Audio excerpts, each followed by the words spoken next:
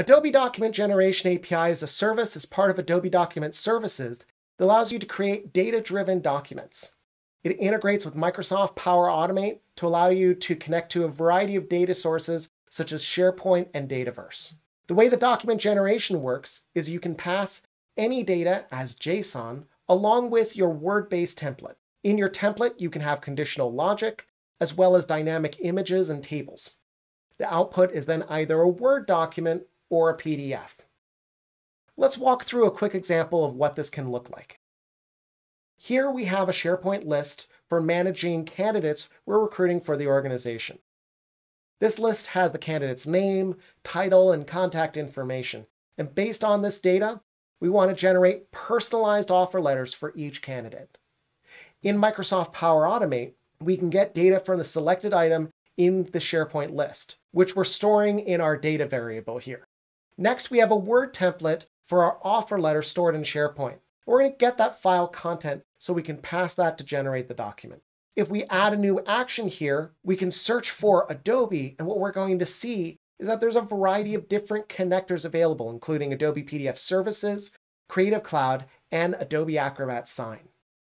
If I select Adobe PDF Services, there are a variety of different document-related actions available to us. For example, I can compress a PDF, convert a PDF into different Office formats.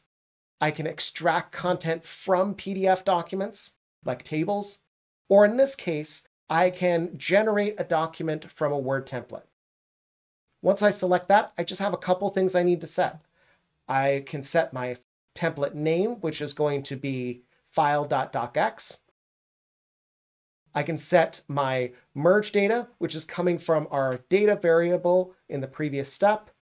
And I can set my template file content, which is coming from our file content from SharePoint. Then we're going to save that document back into SharePoint here based on the file content that comes from our document generation step. Now that we have that, let's have a look at what it looks like to create a template in Microsoft Word. And to help us, we're going to copy the data from the previously ran flow to get the item information from SharePoint. In Microsoft Word, I have my Adobe Document Generation Tagger add-in open, where I can just simply paste that JSON into there, and it'll create tags for me to easily be able to place into the document. So for example, I can select this first name here at the top, search for first name in the tags, and then just simply select that to insert the tag. And that first name will be replaced with the first name item inside of SharePoint. But what about more complex scenarios? Let's say we have this paragraph here, which should only be included if the candidate has a signing bonus as part of their offer.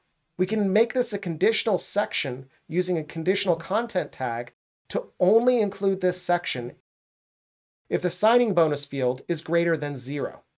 When we insert that condition, it'll add a wrapper around that paragraph to only include that section if that criteria is met.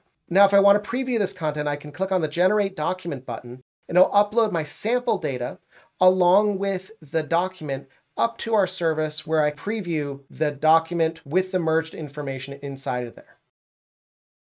Now let's have a look at what it looks like from the context of SharePoint. I have the selected candidate in the SharePoint list here, and I can go up to the Automate menu and choose my Send Offer Letter flow and run that flow. And it's going to take all the information from that row, and it's going to pass that to our document generation service through our flow. And then when we look inside of SharePoint, we'll see that generated document is saved right into SharePoint with all the information populated in there.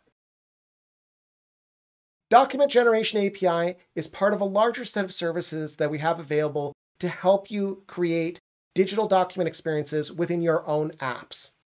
These different services are available within Microsoft Power Automate, Logic apps, as well as REST APIs and SDKs in a variety of different languages. Go check it out to see how you can integrate these experiences into your own apps.